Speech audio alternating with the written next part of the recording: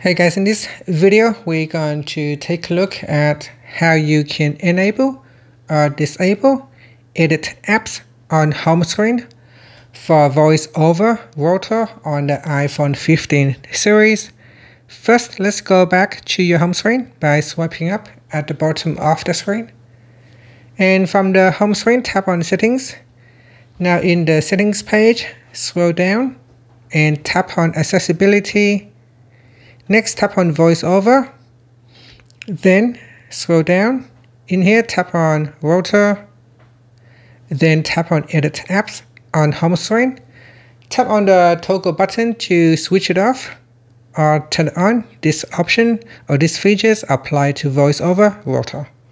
And that's it. After, you can tap on the back key to go back to Settings or swipe up to return back to the home screen.